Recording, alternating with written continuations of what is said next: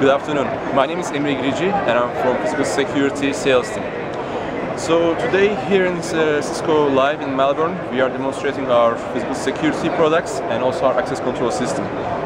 So our access control system basically does all the access control needs that you can imagine, like opening doors, closing doors, and handling this facility entrance exit things.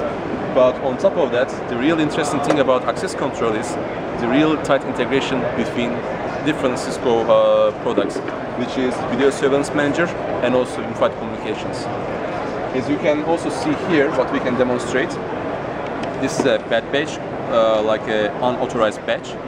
Once we show this badge, it doesn't only create an alarm, but it can also send a message to the Video Surveillance Manager, which can change the location of the PTZ camera to pan from one place to another place. As you can see here,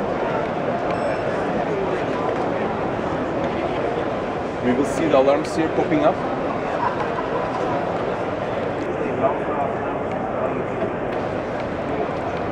And also the pan to zoom camera pointing at to very interesting.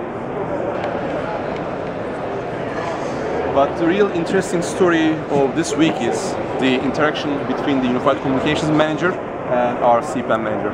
So today here we have a product from our partners, 2N Telecommunications from Czech Republic. They are manufacturing these very nice intercom systems.